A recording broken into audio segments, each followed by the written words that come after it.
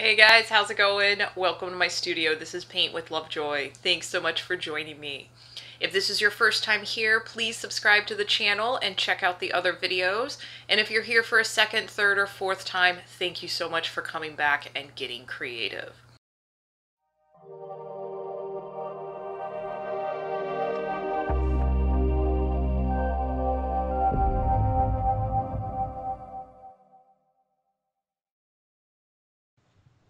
All right, guys, it's going to be another fun painting. So grab your supplies, transfer your traceable to your surface, and as always, make sure you take progress photos.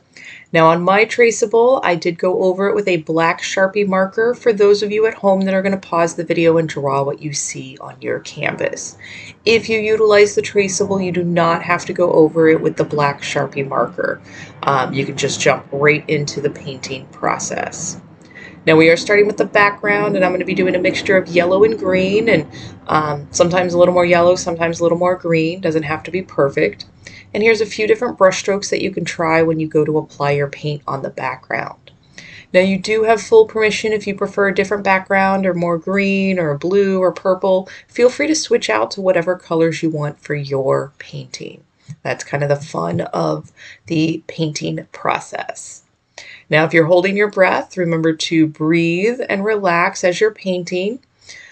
We do tend to hold our breath when we're a little bit nervous or we want to do a really good job. That is not going to help you. So if you catch yourself holding your breath, just take a big inhale, smile at yourself, and keep on painting. Now, as you come to the edges of your canvas, if you are on a stretched canvas, I do recommend carrying that color around the sides of the canvas. It just looks nicer when you hang it on the wall. And it's nice just having that color wrap around the edge. Now you will notice that I don't mix a whole lot of paint, and I kind of make a mixture each time I grab it. Sometimes it's a little more green, sometimes a little more yellow.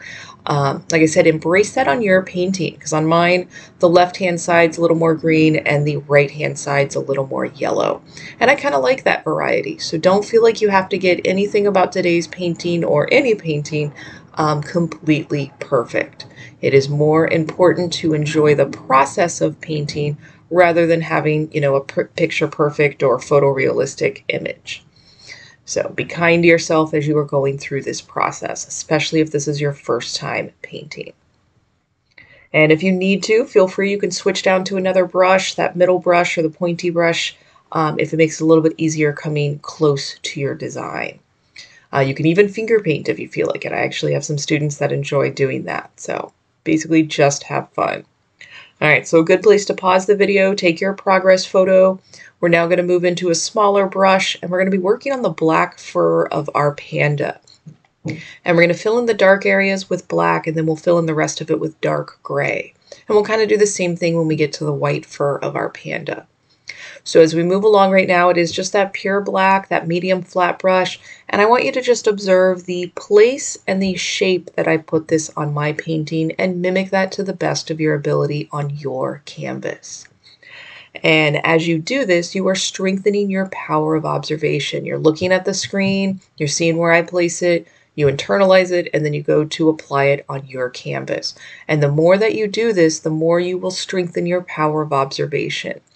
And the more that you'll actually start seeing stuff as you go to paint other things, as you push your creative exploration. So these are good kind of foundational skills that you are acquiring in the painting process. But most importantly, just have fun. And I am using student grade paint, so I'm applying it a little bit thicker. Notice that every couple of brush strokes, I am going back and grabbing more paint to apply to it. And with acrylic paint, you can apply it thicker for more opaque coverage, or you can let it dry and apply a second layer on top of it or a third layer on top of it. Acrylic paint is rather versatile for a lot of things that you might want to work with. All right, and again, just kind of filling in that space. We're got a few more spots, and then we'll be moving into our dark gray. And it is kind of nice just to see how you transform that blank surface into something that you create. You should be very proud of yourself. And hopefully while you are painting, you forget about the rest of the world for a little bit and you're only focusing on moving the paint on the canvas. That is one of the other main benefits of getting creative and bringing painting into your life. It's a nice escape from the world. All right, so I think our last spot is that nose. And if you need to grab that small pointy brush, we're going to do the nose and that little mouth area. And as you work with the smaller brushes, just kind of play with the pressure of your brush. Light pressure creates a smaller mark or a smaller line. A little more pressure is going to give you a wider line. And as you're in the beginning stages, play with both. And a lot of stuff that you learn in today's painting, when you go to paint the second and third time, what you learned today will make even more sense the second and third time painting. And that's why I encourage all my students to find a creative outlet on a regular basis, because it's not about being perfect, but just getting more comfortable with your tools and getting more comfortable with the process of painting. So another good spot to take your progress photo, and then you're going to move right into your dark gray. And I'm using the exact same brush and pulling a little bit of that white over into the black paint. We still want to go pretty dark because again, we are in the dark fur for the panda. But we also want to make sure that there's a little bit of a difference between that pure black and the color, the dark gray that we're applying right now. So if you end up applying it to your canvas and you realize it's still pretty dark, go ahead and make your color a little bit lighter. Nothing is wrong with adjusting your color or adjusting really anything after you've maybe made a few marks on your canvas and realize that you need to change it. That is part of the creative process. And again, I am applying that paint kind of thick, and then there'll be times that you see that I hold the brush at kind of a 45-degree angle as I apply the paint, and that allows me to apply it a little bit thicker and not have the brush strokes show up. So I'm kind of using the side of the brush. And that's something else I want you to just kind of play with as you're getting comfortable with holding the paint and applying it to the surface. You're doing a great job. All right, and again on this one, just like with the background, you're noticing that I'm making the color 2 and 3 times. So if your dark gray gets a little bit lighter or a little bit darker, just kind of embrace that variety. As long as there's still a difference between your two colors, it's going to help give a bit more of that 3D effect as we look at the final image. And I am, on all of these, I am going right over those traceable lines, the black Sharpie marker lines. I am covering that with paint. At the end of the painting, we will do a black outline. So if you end up not covering some of it, you can get it with that black outline. All right, so another place to pause the video and take your progress photo. We're going to do the eye color for our panda. And I gave the panda light blue eyes. If you want to give them brown eyes or green or purple or anything you want, go right ahead and switch it out. And for the blue eyes, I'm starting with the white, and a tiny, tiny, tiny amount of blue goes a long way to make a light blue. So start off with a small amount of pigment. You can always add more. And I am going right around the pupil on the eyeball. There is a catch light in there. And if you happen to go over the catch light, that's okay. We will reapply it at the end after we do our black outline. Same if you happen to go over the pupil of the eye. We will reapply that pupil and catch light later on in the video. All right, so another place to pause the video and take your progress photo. And now we're going to move into light gray. So just like making the eye color, put a little bit of white aside, and a tiny, tiny amount of black will go a long way to make a light gray. And you do want to go pretty light here. Not quite pure white, but you do want a light gray, so that way we can kind of put our shadow on for the white fur, and then we'll fill in the remaining space with white paint. So kind of recreating that same formula that we did for the black fur, but just with different colors. Again, taking a look at where I place it, the shape that I make with each color, and mimicking that to the best of your ability on your canvas. If you are inclined to do something I do not do, go ahead, trust your instincts. That's how you learn in the creative world. It's kind of how you learn in life too. But trust your instincts, and with acrylic paint, if you end up not liking it later, you can always paint another color on top of it. Like I said, acrylic paint has a lot of wiggle room. All right, so here I'm grabbing that direct white and basically filling in the rest of the space And because that light gray paint is still wet, when I come up next to it with the white paint, I'm just going to kind of overlap it a little bit, blending. This is called wet on wet blending, and just kind of diffusing that line of where the two colors meet. And this is also a nice place that just kind of, you can finger paint, use light pressure with your brush, but you're getting comfortable with mixing your paint and mixing two colors. And then the next time that you paint, this will make even more sense and be even more comfortable to do.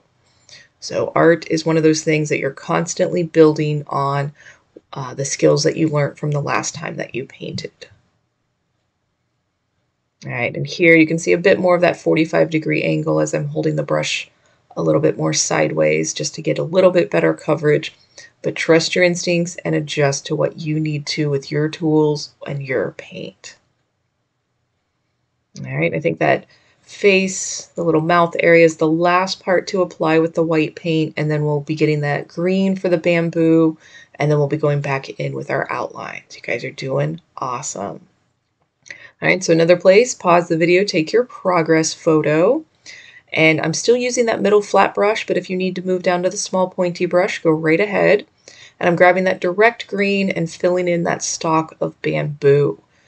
Fill the whole thing in, go right over those traceable lines, put it on there kind of thick as needed. And then we will do a little highlight of yellow next on the top left-hand side of the bamboo stalk. So clean that brush. You're going to grab just a little bit of yellow. And again, notice it's going on the top of the bamboo on the left-hand side. Does not have to be perfect, but just getting a hint of a highlight on there. All right, and your last place to pause the video and take a progress photo, we'll be moving into either the middle flat brush or the small pointy brush. And if you need to go back and forth between the two brushes, go right ahead. And we're going to basically just redo all those outlines with black paint. And I like that middle flat brush, and I'm holding it sideways. I like it because it holds a little bit more paint and I can create a bit of a thicker line. And I like a bit of a thicker line just because it gives it a bit more of a pop art feel. But if you prefer a different width of line or even a different color, I've had some students that have used yellow or teal or even red or pink. Like, you can switch out this color to anything that you want. Remember to breathe. If you are finding that your brush is shaky as you go to do this, that means you're holding your breath. So exhale as you touch the brush to the canvas, and you'll notice it'll be a little bit easier for you. Again, your muscles are remembering and learning a lot right now. So when you go to paint after this painting, so much of what you're learning right now will make even more sense. All right, and also notice that every couple of sections, I go back and grab more paint. Remember to do that. You might get in a good groove, but if you don't keep applying paint to your canvas, it won't show up. So remember, every now and then, go back and grab more paint from your pile. And with the width of this line, I am overlapping the background a little bit, as well as the subject matter of the panda. And that's what kind of gives it that pop art feel. And if you have varying widths of line in your painting today, that's okay. Just embrace where you're at for today's painting. Like I said earlier, the more that you paint, the more you'll refine your skills and get more comfortable with your tools. And at the beginning stages of painting, that's really the most important thing that you can do, is just get comfortable with the process of painting and allowing yourself to be creative. You are a lot more creative than you give yourself credit for. And hopefully after this painting, you start to see that about yourself. All right, so I think we're almost done, and I do switch down to the smaller pointy brush when I move up to do the outline on the eyes. So if you switched over to the pointy brush sooner than I did, completely okay. Do what is best for you. All right, so we're going to outline those eyes. Oh, and the nose. I forgot about that. So outline the nose and the eyes, and we'll reapply that white catchlight in the eyes after we do the outlining. And again, remember to breathe. Exhale as you touch the brush to the canvas.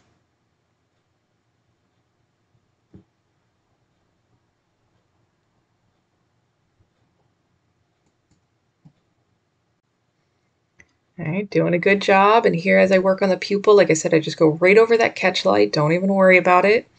And if you need to turn the canvas sideways or upside down because it makes it a little bit easier to get to a certain area, go right ahead and do that.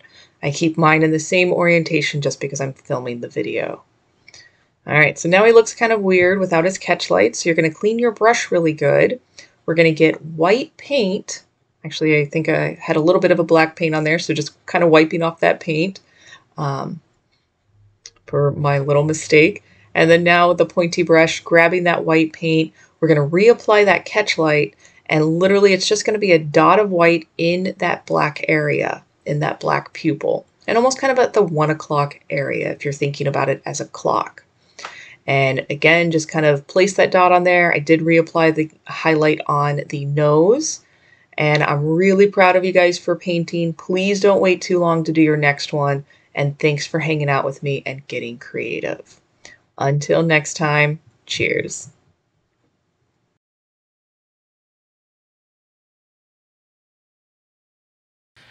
Hey guys, I hope you enjoyed the process of painting and I hope you are happy with how your paintings turned out. I'm really proud of you for getting creative.